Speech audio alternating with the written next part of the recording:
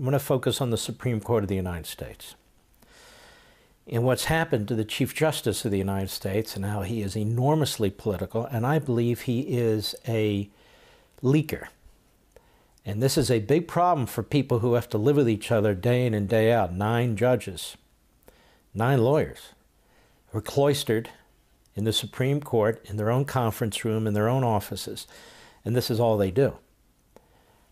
And if there's leaking going on, and there clearly is, one justice against another, it is a huge problem.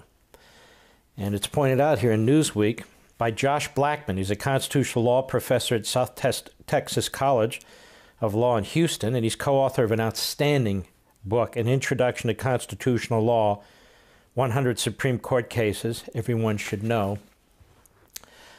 Now let's take a look at this, and this will concern you. You know, I hate to do this. I mean, it's not like we don't wake up every morning with constant concerns about what's going on in this country.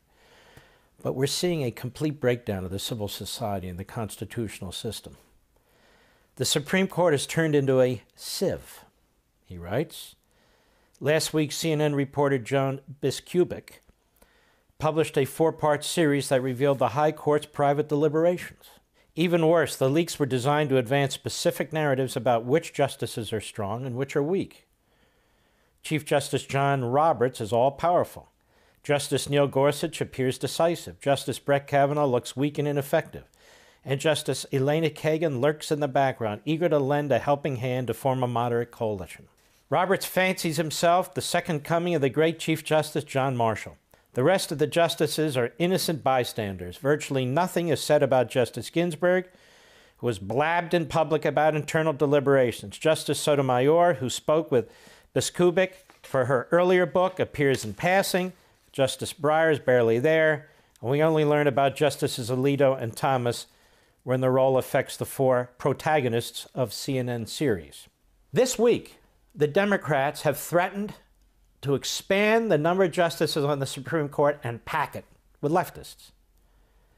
This is how evil and totalitarian the Democrats are right now. They're prepared to burn down not just cities, but burn down the whole damn country. They truly are. What should the Chief Justice do? Well, here are 5 steps he can take to bring the court back in order. First, the Chief Justice must immediately issue a public statement on his own behalf about the leaks. He should declare these leaks unacceptable and announce that he is investigating the breaches of confidentiality. He cannot simply deny reality. The court needs an emergency tourniquet to stop the bleeding.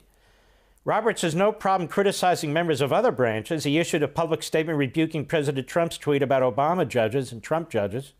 He condemned Senator Chuck Schumer of New York, the Democratic leader, who said the justices had released the whirlwind and will pay the price for all awful decisions. And during the Senate impeachment trial, he admonished both Republicans and Democrats to stop using language that is not conducive to civil discourse. But in his own House, Roberts has failed to enforce any rules of order. The Chief Justice needs to bring the same moral clarity he brought outside the Supreme Court to his own chamber. Regrettably, there's every reason to believe Roberts only favors transparency for the other branches and not his own. You can see this professor's got a good beat on Roberts, that he is quite the egomaniac and control freak, and I'm quite concerned about this myself.